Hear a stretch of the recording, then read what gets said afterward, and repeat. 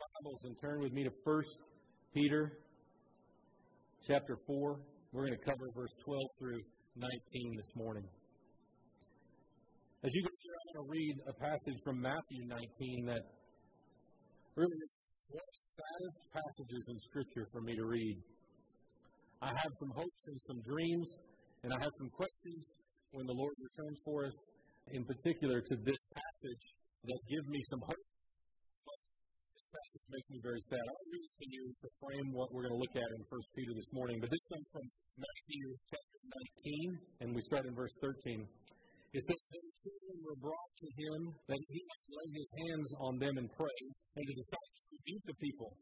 But Jesus said, Let the children come to me, and do not hinder them, for to such belongs the kingdom of heaven. And he laid his hands on them and went away. And behold, a man came up to him, saying, Teacher, what good deed must I do to have eternal life? He asked him, Why do you ask me about what is good? There's only one who is good. If you would life, keep the commandments. He said to him, Which ones?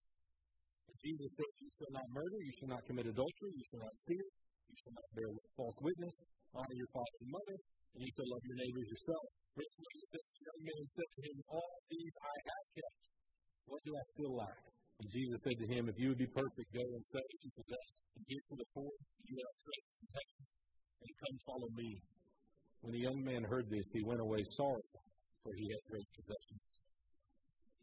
It's a very, very sad passage for me.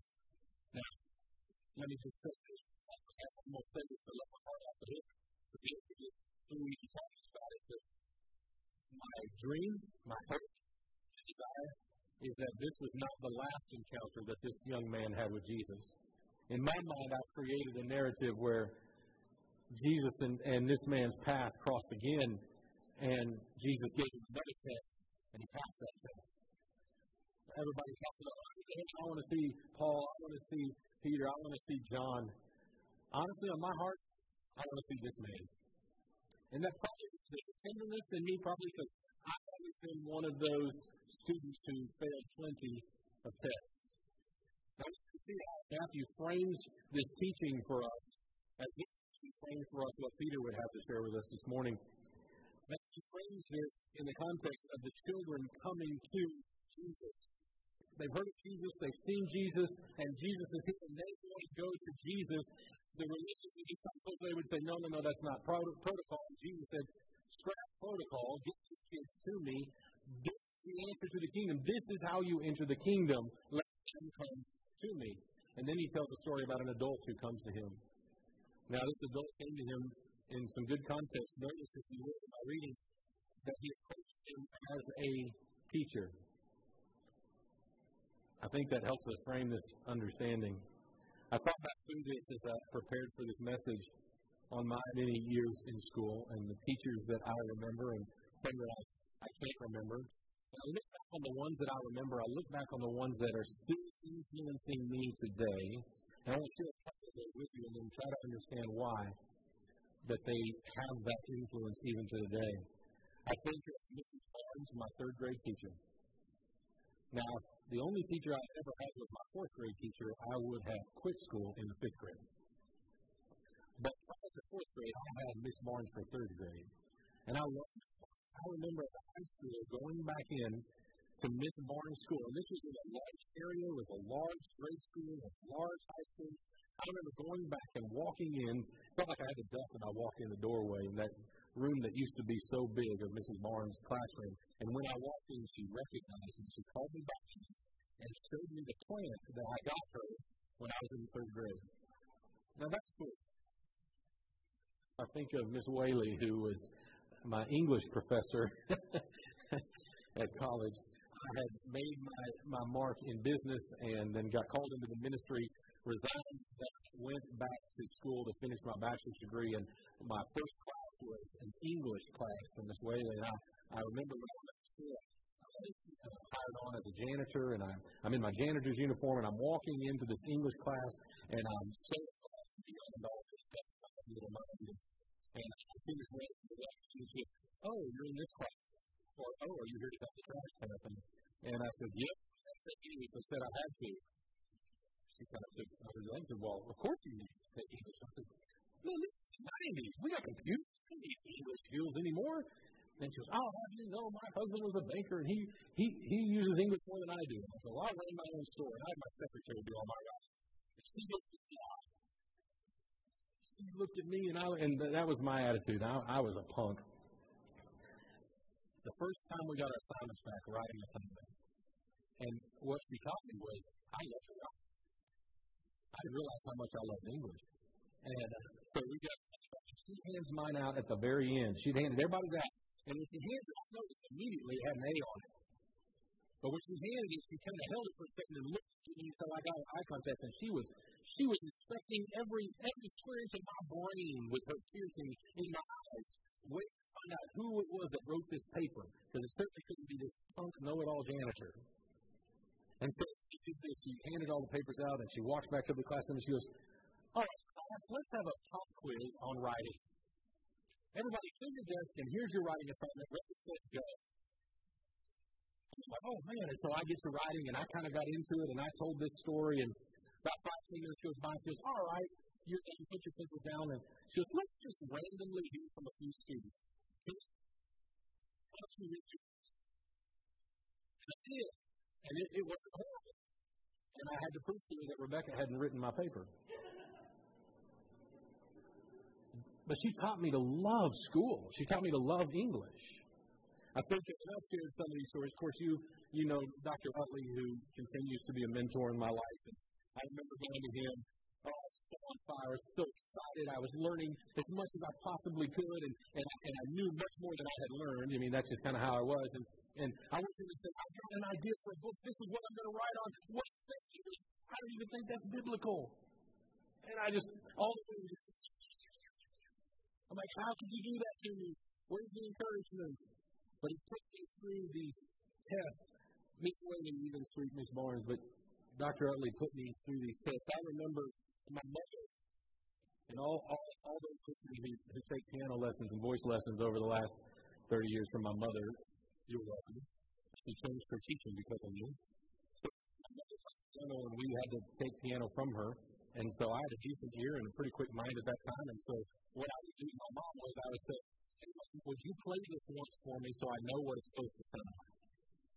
Oh, she'd just get up there and I'd hear it, and I had it, and then I would lie and told her I practiced.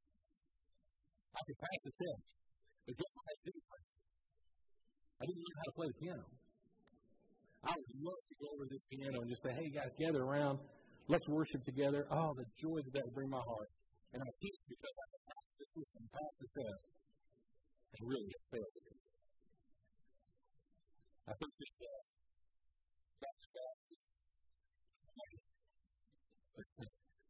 when I got to university and I did my doctoral work, I met him for the first time in front of everyone. He pointed at me and he said, you will never make it through this program.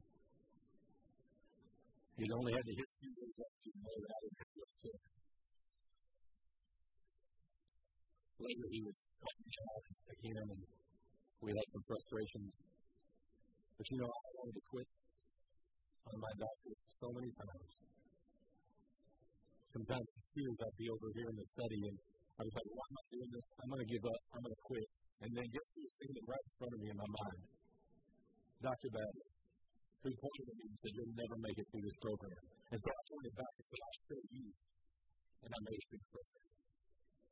Each of these teachers that I mentioned are so different in all of their cultures and all of the aspects.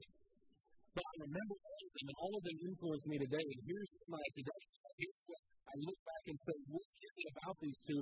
And it's really one of two things, and most of the time it's both of these together. But the first is, there was a sense from that teacher that they would never give up on me. That my next fair test would never be my last fair test. That no matter how much of a punk, or how much I thought I knew, or how many times I didn't study enough, that they would never give up on me. To walk in after all those years and have Miss Barnes go, Tim, you don't see the plans you gave them? Something deep within her heart that said, I'm not going to give up on this kid. But also, They were teachers that tested me hard. I remember in junior high and high school, and I went to a big junior high and a big high school, and there was, if you were going to take English, you would have to choose between 2 or 3, maybe sometimes 4 different teachers for which course of English you would take. I can remember as that week would come, and we had to decide what we were taking the next semester, all the kids together, and we would try to grab some older students if we could find them, and say, which do we pick? And you know what the main criteria was? Who gets the hardest test, and who gets the easiest test? And guess which ones we always try to pick? The easiest test. I recognize that about myself and see that that has also translated into faith in my journey with the Lord, and it's something that cannot continue. You see, this rich ruler, he had done what religion had said to do. He felt like he had prepared. He felt like he had studied everything that he was supposed to study, and he showed it to the teacher and said, "Give me the test," and he failed the test. And he went away sad. In my dreams and in my deepest desires, I believe that he had and maybe even another. I dream of the day that I'll get to embrace him in heaven and have him teach me a few things about that. But these teachers that we remember, at least the ones I do, from something innate within them, they would not give up on me. And then they proved me by giving me hard tests, some of which I failed. And eventually that was that. I think this sets for us a framework of where we find Peter's letter in chapter 4, verse 12 through 19. As I have said, it is not fair to approach Peter in this way by breaking it up, and it's certainly not fair to just show up and not have that teaching before. And so I put that on you. Go back on the website, go back on the YouTube channel, catch up, follow up, because so much of this teaching, which can be very difficult, which is life teaching, is not going to be ours for the taking if we haven't walked with Peter through this. But just to summarize in the simplest terms, what brings us to chapter 4, verse 12 and the following verses is really what Peter has said, the end of all things is at hand. If I were to summarize everything that Peter brings to a focal point to lead us into chapter 4, verse 12, it is that the end of all things is at hand. That's the framework. And we've talked about that over the weeks, that we're in the end times.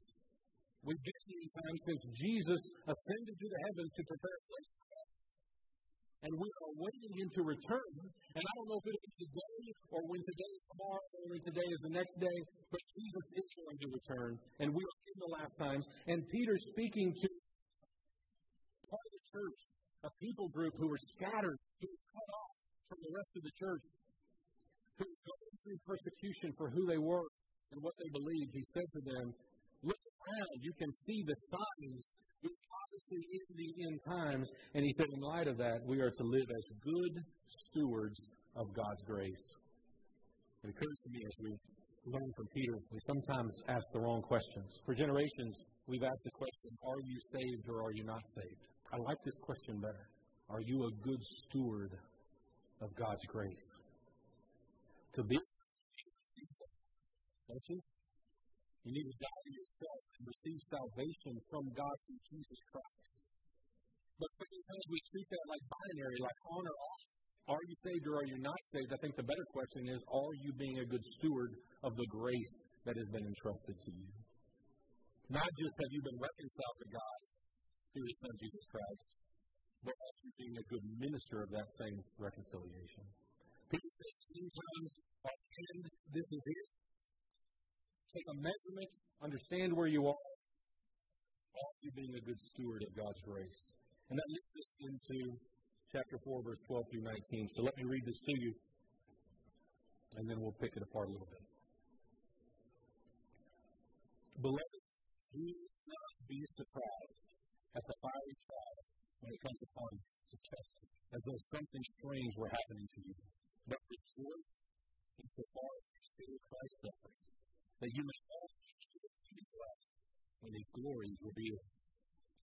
If you are consulted for the name of Christ, you are blessed, because the Spirit of glory and of God rests upon you. But let none of you suffer as a murderer or a thief or an evildoer, or as a measure. If he suffers as a Christian, let him not be ashamed, but let him glorify God in that name. For it is time for judgment to begin at the household of God. And if it begins with us, what will be the outcome for those who do not obey the gospel of God? And if the righteous is scarcely saved, what will become of the ungodly? Therefore, let those who suffer according to God's will entrust their souls to a faithful Creator while doing good. Let's dive into this. Regardless of how far we get verse by verse, we will get to the punchline.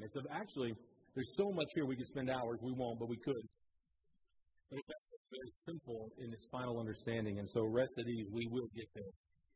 But let's start in verse 12. It says, Beloved, do not be surprised at the fiery trial when it comes upon you to test you as though something strange were happening to you. Here we are again with this idea of a test. Peter's trying to frame for us the reality. As Christians, as those who have given their life, died to themselves, and trusted Christ for new life, the mindset, the storyline, the idea of, oh man, now look what's happening now. Oh man, why is this happening to me? Oh, when's enough going to be enough? It's the wrong framework. Peter's trying to help us understand, no, don't be surprised when these fiery trials comes upon you to test you, as though something were happening to you. Part of the storyline of Christianity is that you will be tested. We need to embrace it. I struggle with that sometimes. I'm so frustrated that when those tests come, they still surprise me. I'm tired of them surprising me. It's like God says there's going to be a test Friday. Tuesday goes around and he says, don't forget to study for the test Friday. Wednesday goes around and he goes, don't forget, we got a test coming up Friday, Thursday. And Friday I show up and there's a test and it's like, what? I ain't got time to prepare. What's going on? Who's against me? Why is all this happening? God, if you loved me, you wouldn't let this happen. Peter, who's taking us to this radical understanding of what it means to follow Christ, is now saying that understanding needs to change the framework, the perspective of your life. You will be tested. Jesus was. Jesus baptized. He found water. Went in the wilderness and was tested. Jesus, before the cross, went into Gethsemane and was tested. And if you read his interactions with his disciples, he was tested every single day between those two events as well. Jesus embraced, Peter embraced, that the life of a Christian is a life of tests. The circumstances that God takes us by the hand and allows us or leads us through are not just, oh well, we live in a fallen world. But for a Christian, it's so much more. These are tests. These are opportunities to see how we measure up. It's an opportunity to quit. To lay down and say, I can't do it. It's also an opportunity to stand up and say, no, I will not quit. I will face this test head on. But I want you to see, if you don't see anything else today, I want you to see this, how Peter frames this for us. This conversation that he's having with us, he begins with one word. Beloved. Beloved. And maybe you're from the South too, or maybe you just grown up with people talking like that. I remember when I was in Tennessee one time, I went to a picnic with Kay Arthur. Full disclosure, there was about 1,000 other people there too, but Kay was there. We met at the little Chick-fil-A table, and I introduced myself to her and told her I really appreciated her teaching. And she came out to kiss me right here on the cheek and cried to me. I didn't wash that cheek and stuff started breaking out. Oh, I'm telling you what. That was something ooey and gooey and wonderful when Kay Arthur calls you beloved. This word that Peter is using is no small word. This is the word that God used to speak of Jesus and his baptism. You'll find it in Matthew 3. It says, and when Jesus was baptized, immediately he went up from the water. And behold, the heavens were opened to him, and he saw the Spirit of God descending like a dove and coming to rest on him. And behold, a voice from heaven said, this is my beloved Son, with whom I am well pleased. God called Jesus his beloved. Jesus called his disciples his beloved. And his disciples called their disciples his beloved. And Peter even calls us the others.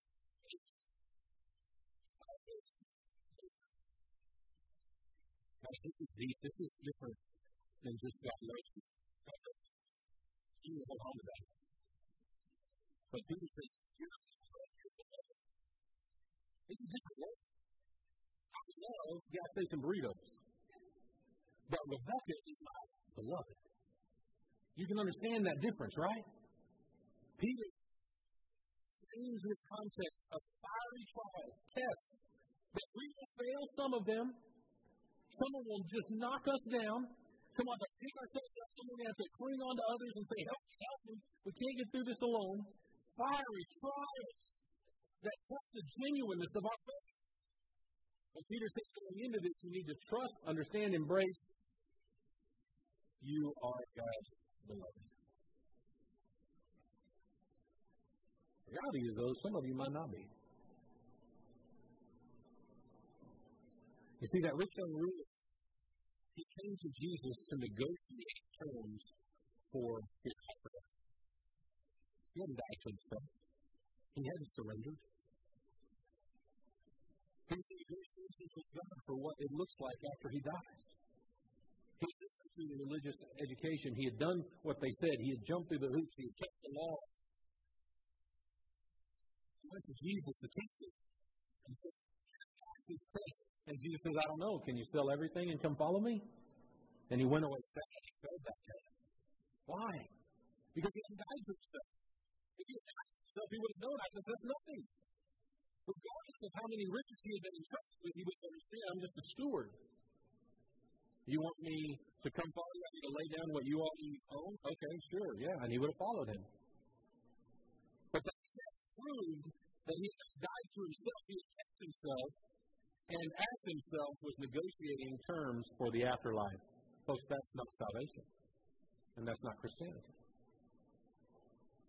But if you have laid down your life and died to self, and sometimes that gets caught up in the nebulous because it's such a lofty concept.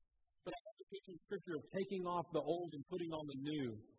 It's like we recognize on a daily basis, though certainly we do that once and for all. In addition to that, daily as we live out this salvation, we recognize that is in us and of us, that's self. We call that sin. Sometimes we follow the expressions of that sin.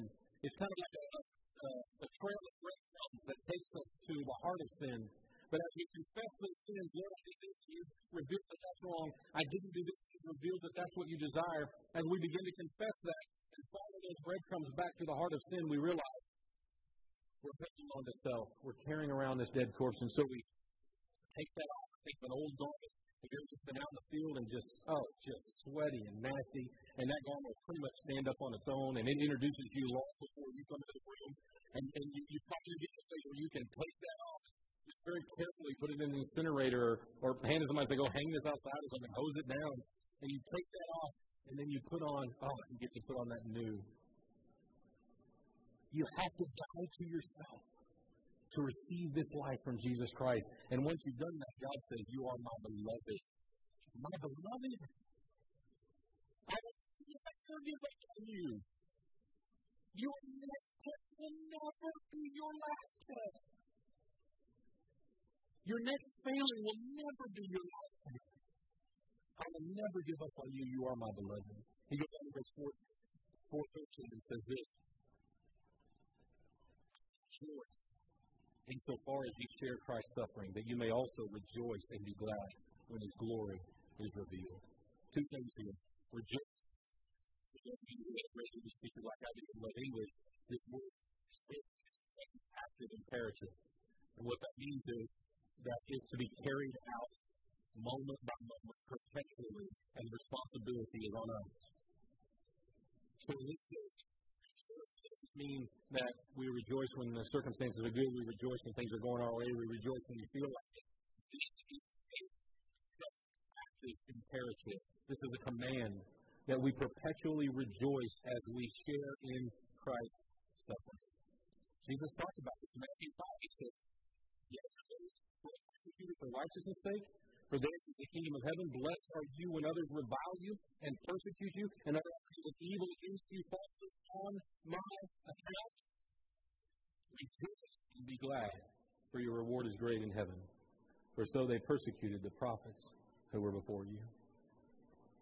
There is no way to embrace this as a framework for life. There's no way to embrace this as the actions of our faith, to rejoice when those tests come, unless we recognize that we have died to sin, that we are made alive in Christ, that we are God's beloved, and that He is taking our hand and walking us through this test to test the genuineness of our faith and to increase the influence of our witness. There's no way you can embrace that radical viewpoint if you have not died to self. You can't do it.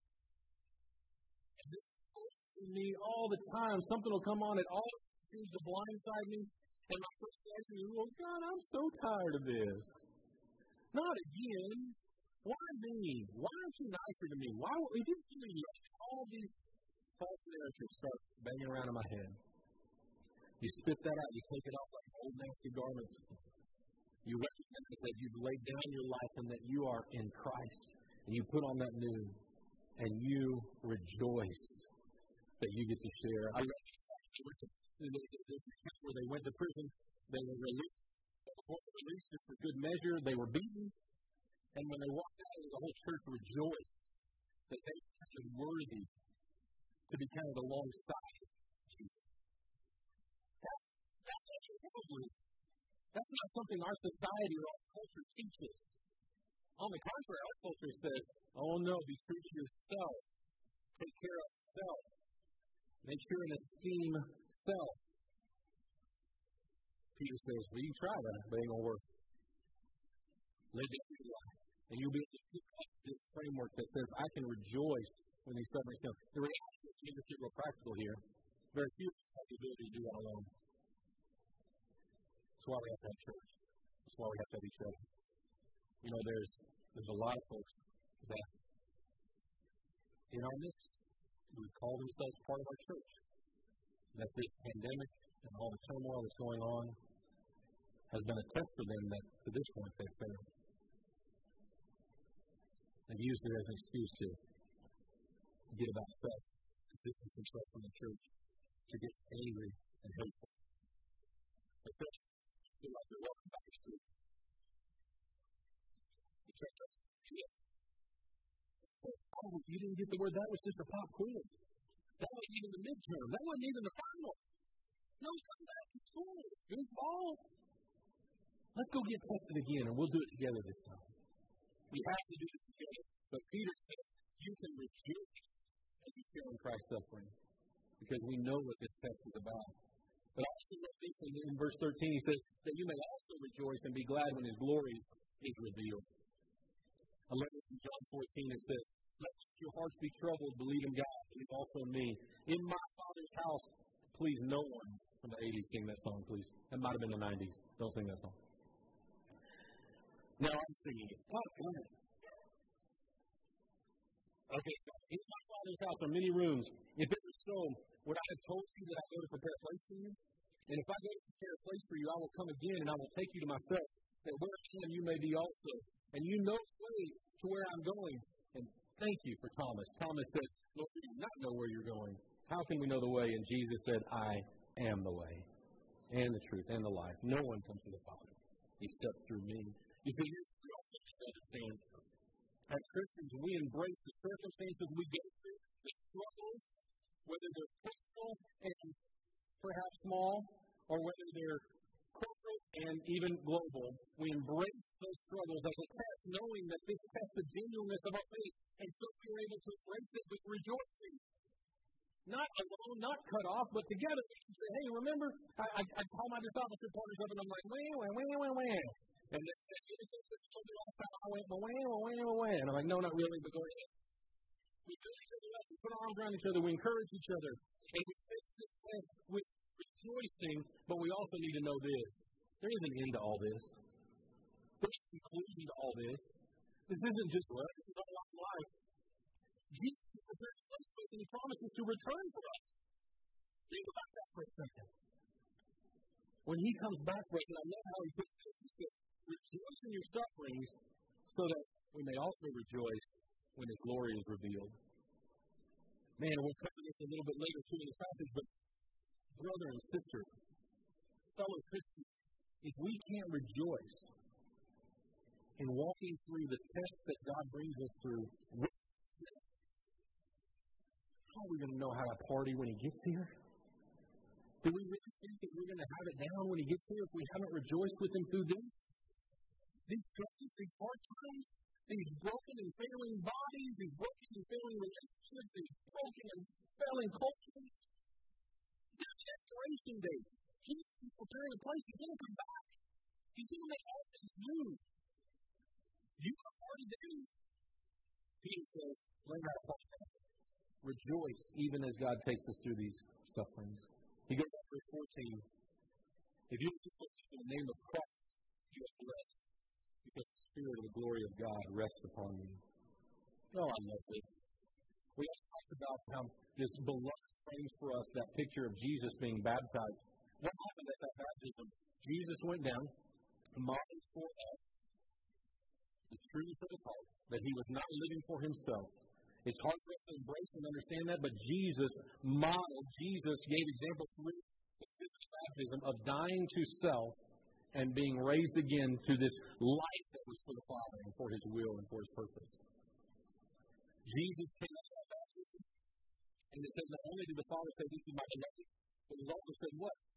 The Spirit descended upon Him. What does Peter tell us here? He says, if you accept the name of Christ, you are blessed because the Spirit of the glory of God rests upon you. He takes us back to that picture to recognize if you die to yourself, and if you're raised anew in Christ, that the same helper that helped Jesus walk this life of faithfulness, He is now sent to us to help us. If you don't die to self and you're just negotiating for your afterlife, you don't get the Holy Spirit. You got to do this on your own. I can barely do it with the Holy Spirit. I don't even think about what I'd have to do without Him. But Peter encourages us, you're going through these trials. You've committed to rejoice, knowing that they're tests, knowing that in God you can pass them, and Jesus says, but I'm going to send you a helper. Jesus says, you're going to have tests, you're going to have trials. You need to rejoice through those, knowing what they're testing the genuineness of your faith, and they're expanding the excellence of your witness. But know that you're not doing this alone. We have the church. Peter's writing to the church. We also have the Holy Spirit.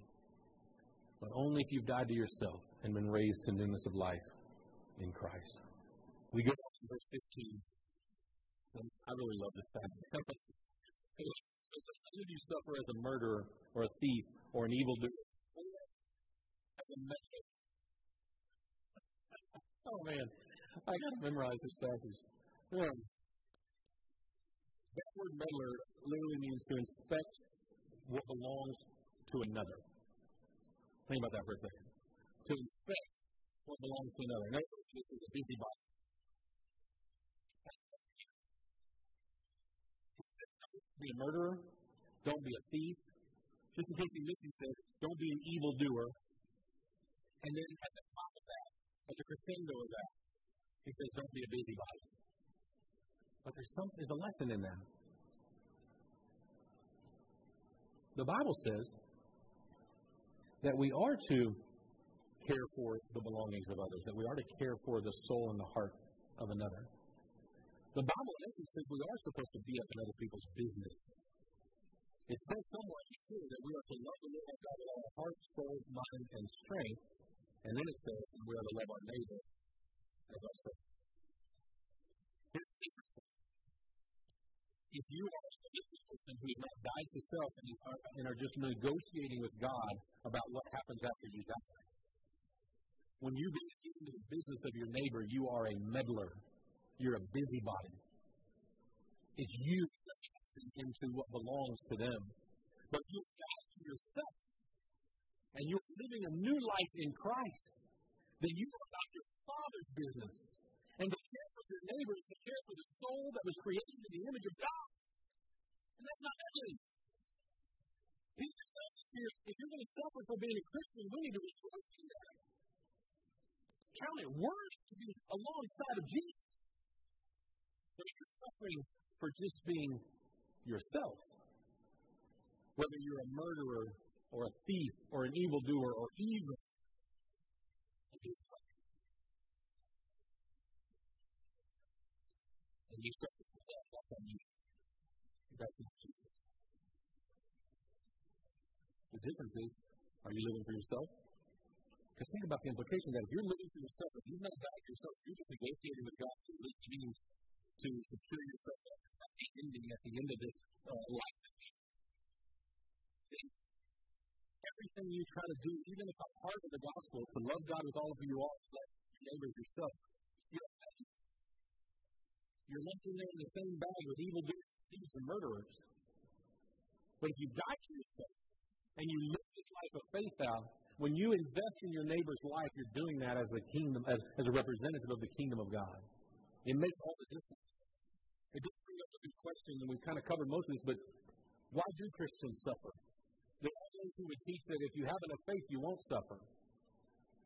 It's hard to swallow because I see Jesus' life and what he went through. But it's the question to say why, and we're not going to go into this, we're going to dive into this, but I want to give it to you. Here's 4 thoughts on why Christians suffer. The first one is because of personal sin. You know, God created a real world. And when you make a real mess, you'll have real consequences for that. And you'll have real suffering. It is what it is. Sometimes we make a mess and then blame God for not getting us out of it. You know, sometimes he does. Sometimes we feel like we get away with it for a little bit. And it kind of adds to the life. But sometimes you just suffer because you messed up. You confess it. We've seen that here in our church. We've seen models of that. Just confess it. Bring it out to the light. Say, I messed up. I make no excuses. I don't believe it. It's horrible. I confess it. I give it to the Lord. Take off that old garment. It stinks. What's the matter when you walk in anyway? Just take it off. Put on that newness of life. Sometimes we suffer, and we talk about this, to develop Christ-likeness. Crazy concept to think that Jesus suffered to develop Christ-likeness, but the Scripture backs me up. It says he goes through what he suffered.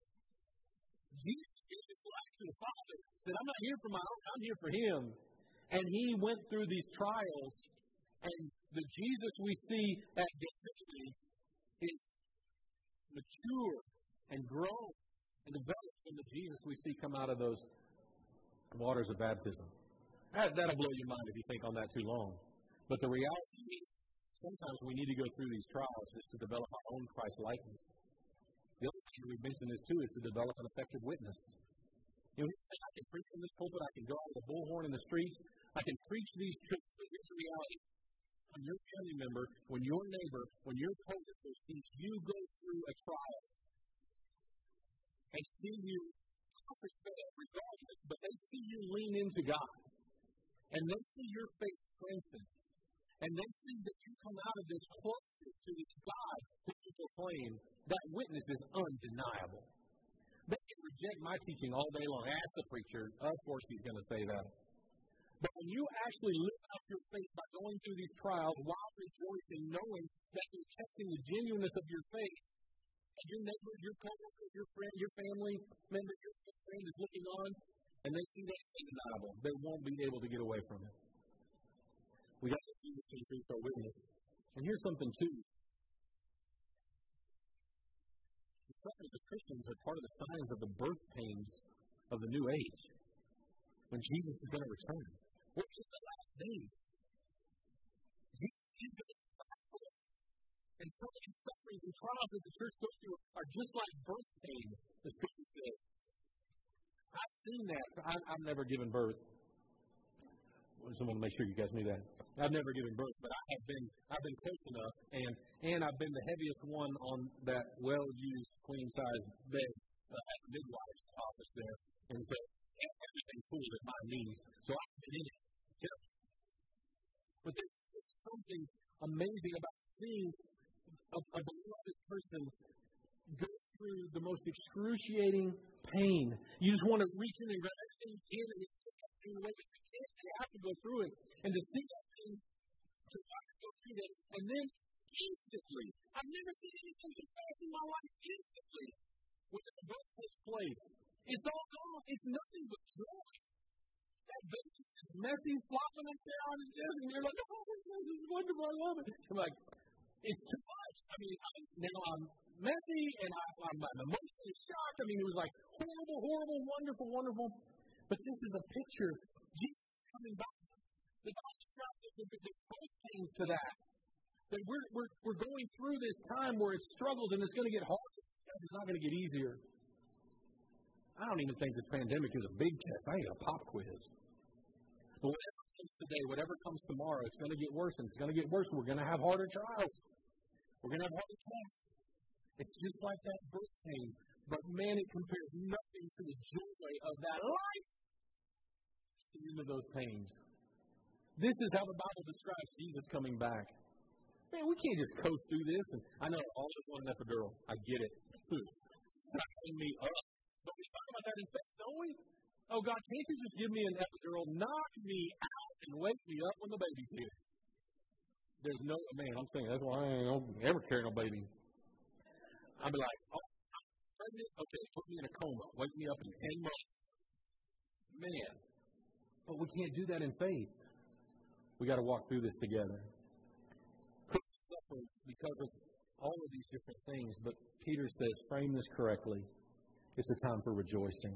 He says in verse 16, if anyone suffers as a Christian, let him not be ashamed, but let him glorify God in that day. We can't make sense of this. We don't understand that the word Christian was only used 3 times in the New Testament. This wasn't what it's become. It wasn't a place of honor. Hey, I'm a Christian. This was derogatory. It was actually, the first time it was used is the one church, the Church of Antioch, that was just as good at dispersing as they were. Yeah. We experienced that as a church. As soon as we started dispersing instead of just gathering, instead of just, when it changed from just being, y'all come to here we come, you're going to get attacked. You're going to have people bring up false accusations. You're going to have people in the community say some of the weirdest things. Peter says, anyone suffers as a Christian, and it's a bad word. That's how you know. If you suffer, somebody cusses at you and calls you a Christian, because that's what that word does. He says, be ashamed, but glorify God in my name. Man, that's awesome. It totally changes the framework of our mindset. And then in 17 and 18, it says, for it is time for judgment to begin at the household of God. And if it begins with us, what will be the outcome for those who do not obey the gospel of God? And if the righteous is scarcely saved, what will become the ungodly and the sinners, quoting Proverbs 11:9. Once again, Peter brings us to a sobering thought. As Christians, we have to have the soberness of mind. We have to come back to these realities. If what he's described for someone who has died to themselves and given their life to Jesus Christ, take up new life in him, who are living not only for God in Jesus, but by the power of the Holy Spirit, if this life that he's described is that we are going to go through fiery trials, pains, struggles, that can only be compared to the pains of birth itself, how much worse for those who've not even called on God? And that's got to sober you right up. That's got to make your heart sink and your eyes lift and go, man, we got to be serious about this. Malachi kind of doubles down on that when he says, are you really, you want the Lord to return? Are you ready for that? Don't you know when he returns, he's going to test you? He's going to judge you first, the church? But the reality here is, and what needs to bring our hearts to a place of focus is, if those who have entered into eternal life now and are waiting for the consummation of that when Jesus returns for us are having to go through these struggles, how much worse will this be for those who have not called on him? I cannot imagine an eternity apart from God, under the judgment of God, because our neighbors, our co-workers, friends, some of you among us have chosen to reject God, to hold on to self, and to hope to negotiate religiously for what happens after this. Peter calls us to be of sober mind and to recognize that we've got to have an urgency and a passion to share the gospel, to ask the hard questions, to live this life of faith, to let these tests prove the genuineness of our faith, and let that genuineness be a shining beacon of hope and light to our family members, our neighbors, our co-workers. That's our call. That's the gift to be as Christians. And Peter says, man, you got to do it now. And he brings us to 4:19. I promised that there would be a simple conclusion of this, and here it is. In 4:19, he says this, and I just love it. He says, those who suffer according to God's will entrust their souls to a faithful Creator while doing good. Peter concludes this whole thing with these two realities. First, he says, entrust your soul to a faithful Creator. This word is two. The first word is parallel, and then the second word, typomai, but it means to place alongside. It was actually used in the banking trade to talk about a deposit. How does a deposit work when you put a deposit in the bank? Is the bank just doing that out of the graciousness of their heart? No. What the bank does is they take a measly little deposit that I put in there, right? So let's take that couple of $100 that I put in that bank, and they will put that alongside other monies that's put in that bank, and then they invest it. This is the word that Peter chooses to use here. He pulls it out of that banking world to bring it into this narrative of Christianity to say that we are to entrust our souls to the faithful Creator. We're to take our souls and put it alongside our faithful Creator. This speaks a lot of, like, love the Lord your God with all your heart, soul, mind, strength. Sounds a lot like you've been reconciled to God through His Son, Jesus Christ. We take our soul. Yes, we need to do that initially, but Christians, we also have to do that daily. Think about that daily. Reconcile your books daily. You wake up in the morning, take your soul, and you can either just go out there yourself and try to make whatever returns you can, but what if you could take that little bit of the soul and lay it alongside God's soul and now make the investment? This is the picture that Peter paints for us. This is we're not alone. We have each other. We're not alone. This is God's story. We're not alone. Jesus has walked this path. We're not alone. The Holy Spirit has come as our help. But we have the responsibility to take our soul and lay it alongside God's. Daily. As if this is going to live this life. And then he says, while you're doing good. While you're doing good. You can look at a lot of places in Scripture, but I think what brings it to a head and a clear understanding, we've talked about it, Micah 6:8. He's told you, O man, what is good. And not just to live with quality, but to do justice and to love kindness and to walk humbly with your God. It sounds a whole lot like it sounds a whole lot like having ministers of reconciliation. Peter takes us through with all of the Scriptures. If you have died to yourself, you stop this negotiating with God for what self can do in the afterlife, but you have died to yourself and taken on that new life in Christ. God says you are beloved. Peter says, not just beloved, you're going to go through tests and you're going to go through trials. But it's good. It's so that the genuineness of your faith can be proven and that your witness can be expanded. And so rejoice that God would take you through that. And he says, if you understand that as the framework, here's what your day looks like. Good morning, Lord. I take my soul and I lay it down beside yours. And we're going to invest this together. And now I'm going to go do good. Lord, I love you with all my heart, soul, mind, and strength. And now I'm going to go love my neighbor as myself. Lord, I trust and embrace that I've been reconciled to you through your Son, Jesus Christ. And so now, let's go be ministers of reconciliation. This is what Peter calls us to. You are to love. Trust your soul to God. Do justice, love, kindness, and walk humbly with Him. And we can embrace whatever comes at us together and rejoice, knowing there's a finish line, and we're going to get there together. Peter says that's what it means to be a Christian. And let's go do that. Let me pray.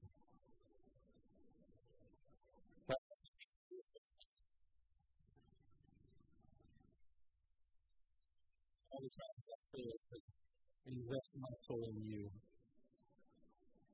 to take my meager little dog, taking that thing that puts it right next to all that you are. Lord, forgive me for that. But I thank you that no matter how many tests I faced along those lines, you remain faithful. And here we are again, and here we have another test. Lord, may we be found faithful in you. Lord, your church is hurting. Yeah, in this valley. Yeah, in this nation, but around the world, your church is hurting. Yeah, there's some thriving, absolutely. There's growth. You can measure that better than we can, but there's a lot of hope going on. Lord, I pray for those who have closed off their heart to each other, who've turned toward bitterness, anger, and frustration, and fear, and then hatred. Lord, for those of us who take up that carcass daily and just walk around with self hanging around our neck. Lord, you're not done. I pray you would take us by the hand. Send your Holy Spirit to help us. Oh, Lord, we need it. But take us through those fiery trials. Please extend our witness to those around us. That you